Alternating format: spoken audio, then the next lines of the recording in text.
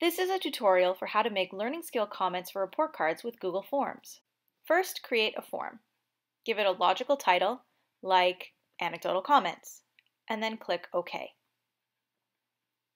The first question is simply name, and you can actually copy and paste a list directly from a spreadsheet into option 1, and it automatically populates. Make the question required and click Done. The second question is learning skills. This time make it check boxes so that you can actually select more than one option if you need to. Copy and paste a list again directly from a spreadsheet, paste it right back in the form where option 1 is, make it required, and click Done. The third question is comments. This time select paragraph text so that you have more space. Make it required and click Done. Click View Live Form, and there it is. Now you can start filling it out.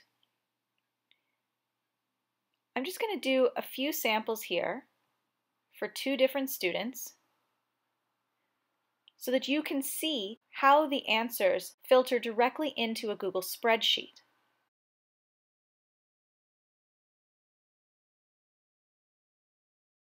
Click back into the editable form and click on View Responses, and a spreadsheet opens up.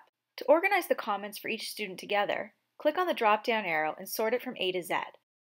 To see just one student, select the whole sheet, click on Filter, and a new drop-down arrow appears. Clear all the check marks and select just the student you want to see.